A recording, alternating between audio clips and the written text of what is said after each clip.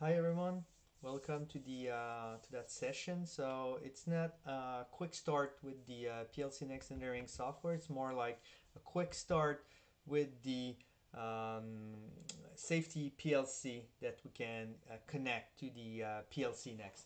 So first, you will find another hardware. So when we are doing a project with a safety controller, we need to use that hardware instead of the regular hardware. When we're going to use that special hardware, we will have the PLC, the task for the PLC, and a safety PLC with a task with a safety PLC.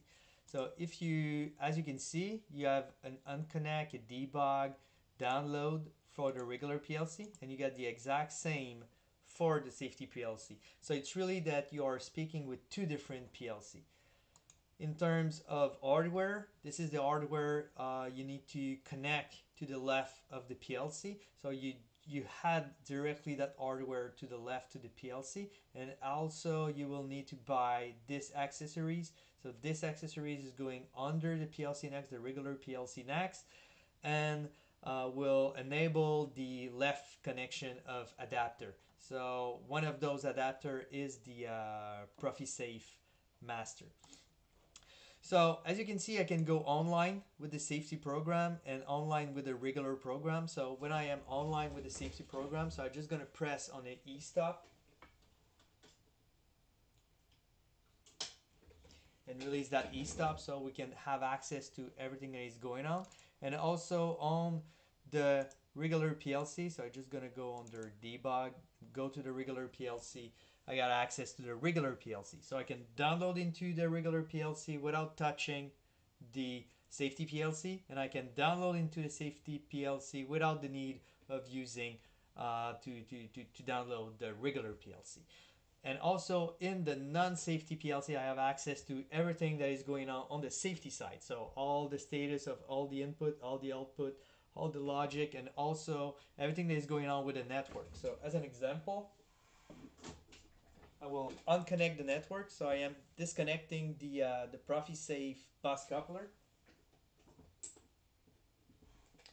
After reconnecting, you will see that those information are changing and everything is activated and we are back to normal. So in that case, we are in automatic restart, but we have all the information about the watchdog, the timing, the status of all, the device. So what I will do, I will change the safety program just to show you what it's look like. So I'm gonna unconnect first to both PLC. I'm gonna go to my safety program and I'm gonna just add a line to this. So I'm gonna add a line.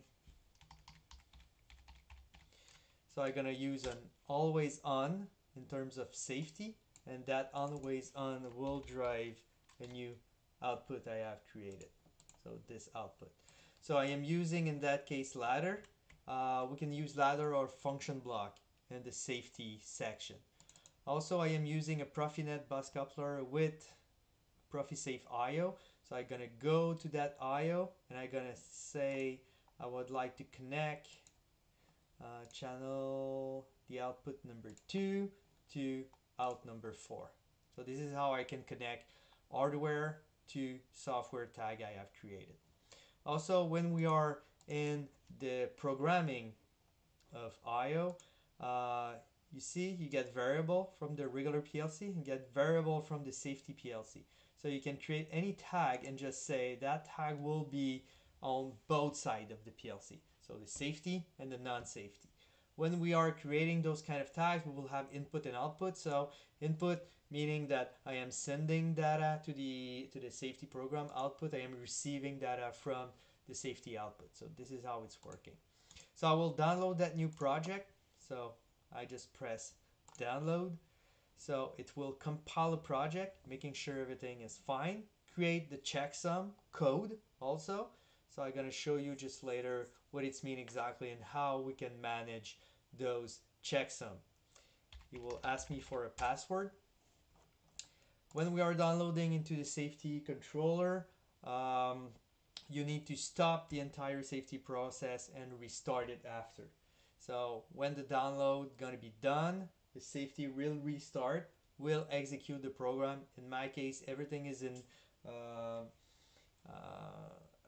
automatic restart, so everything is restarting and everything is fine. So after that, I can go back online and see what is going on, and my new output is on now.